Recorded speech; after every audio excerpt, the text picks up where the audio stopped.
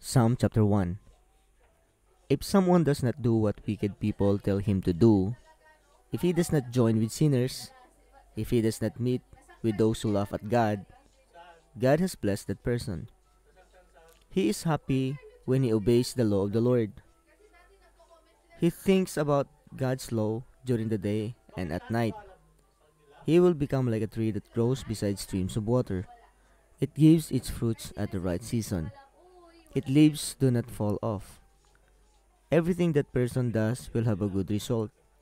But wicked people are as empty as chaff. The wind blows them away, so they will not go free when God judges them. Sinners cannot join with God's people, the people who are right with God. The Lord takes care of people who respect Him, but wicked people are living in a way that will take them to a bad end.